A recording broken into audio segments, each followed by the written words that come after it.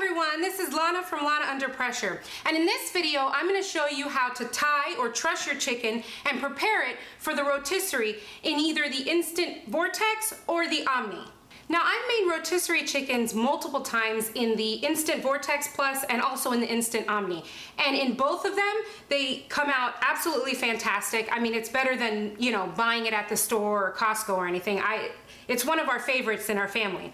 However, it can be a little challenging, especially for beginners, because you have to prepare the chicken in a certain way. So you have to truss it or tie it with twine, and you also have to place it on the rotisserie spit in both of them to make sure that when it rotates, it's balanced. And you know, that can be a little intimidating when you first do it. So in this video, I'm just gonna show you not necessarily a recipe, but how to tie and truss your chicken for both the Vortex and the Omni, and also how to place it on both of the spits so that when you place it into the oven and you start cooking, it'll rotate perfectly and you'll get a great tender chicken each time. So what you need to do a rotisserie in both the Vortex Plus and the Omni is, of course, you need the spit with the forks, and you can notice that this is the spit for the Vortex Plus, and this is the one for the Omni. And even though the Omni is larger than the Vortex, both of these can still only hold, the maximum is a 4-pound chicken or roast. So it's really important that you don't do anything over 4 pounds. Even though, you know, you may try a 5-pound and it may work the first time or a few times after that, what's going to happen is if you keep going over the pound limit, it's going to either wear out the motor or it's going to break the housing. So definitely do 4 pounds or less. And then second, what you need is a piece of kitchen twine.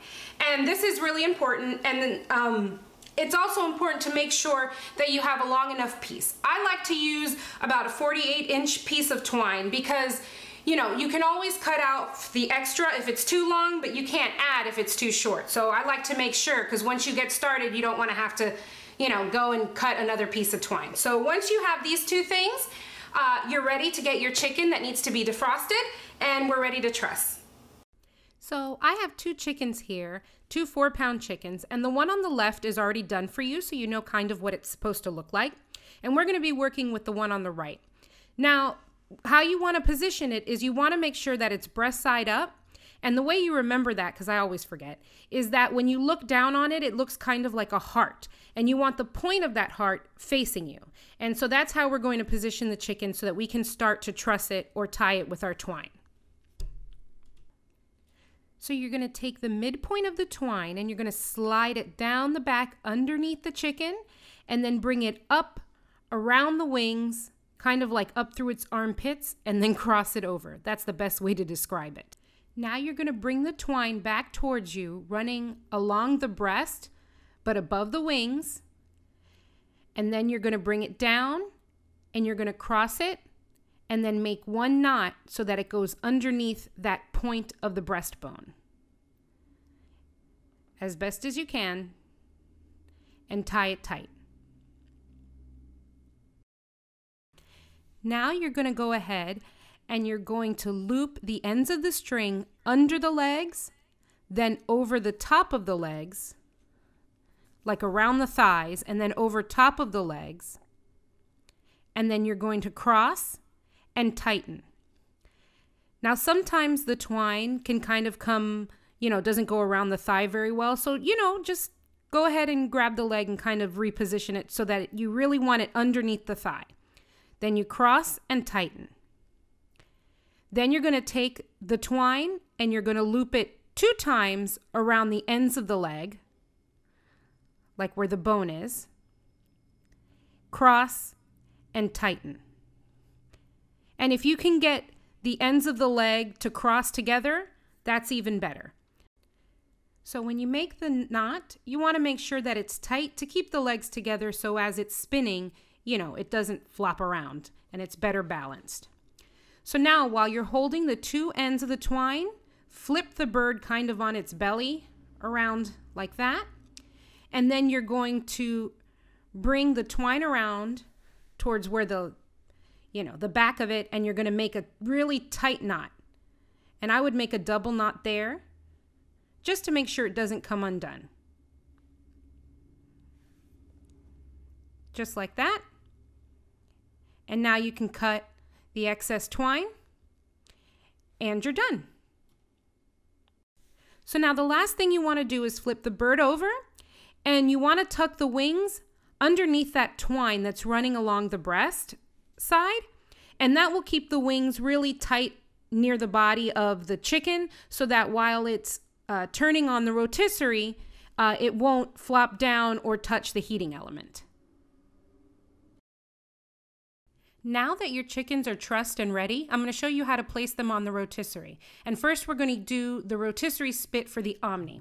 I like to put the fork and tighten it at one end first before I put it through the bird. Then you're going to take the other end and breast side up, you're going to place it through where the neck would be.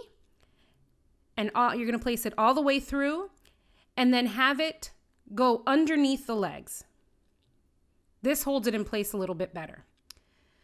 Then you're going to take the forks and you're going to push them into the breast meat. Now, if you notice on this bird, it's not really in the middle of the rotisserie spit. So what you can do is loosen the screw and you can push the bird down more towards the middle of the spit and then tighten the screw again. And it's okay if the screw isn't right where the divot is at the top. It'll work just as fine. And it's actually a great tip. That helps it balance a lot better. So make sure that first screw is tightened with the fork. Then get the other fork on the other end. And you're going to thread that through the other side. And you're going to go ahead and push the forks through into the thigh meat. And you want to sandwich it or push the forks really well together, because the more the fork is into the meat, the better that it will hold it and it won't turn or flop around while it's rotating. Then you tighten the screw and you're ready to go. So for the Vortex Plus, it's almost the same. The spit is a little smaller and it's a little bit more difficult. So you're still going to start out by threading one of the forks through first, and that's the divot. So you're going to line that up with the screw and you're going to tighten the screw as tight as you can first. And once you've done that, you're going to go ahead and insert the other end into the top of the bird and through the cavity. Now with the Vortex Plus, it's a little more difficult because it's a shorter spit and also it doesn't have a point at the end like the Omni does. So it can be a little trickier to get it to go all the way through. But once you do, you're going to push the forks into the breast meat. And then you also want to have the legs on this one on top of the spit, just like with the other. And so you can go ahead and do that. And once you've gotten that out of the way, here's a trick for the Vortex Plus that works really well.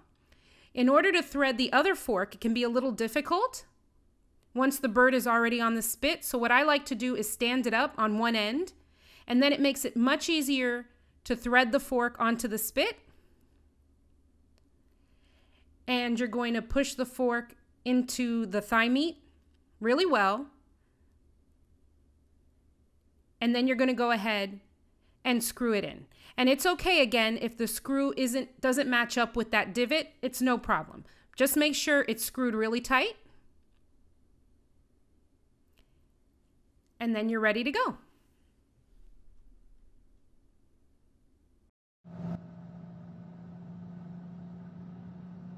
If you found this video helpful, I would love it if you would subscribe to my YouTube channel or subscribe to my blog at www.lanaunderpressure.com, and happy cooking!